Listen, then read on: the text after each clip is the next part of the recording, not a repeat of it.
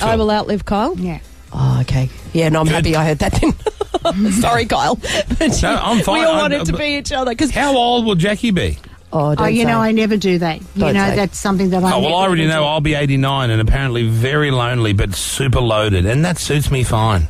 Do you concur, Suits me Georgina? No, I totally disagree.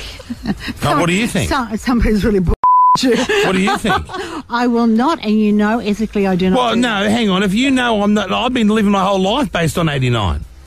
What do you think it's going to be? No, I'm not going to do that. But What sort of friend of you? No, I tell you, my last relationship, my partner died, okay? And when I first met him, I knew he would die when he was 44. I just knew within minutes of meeting him.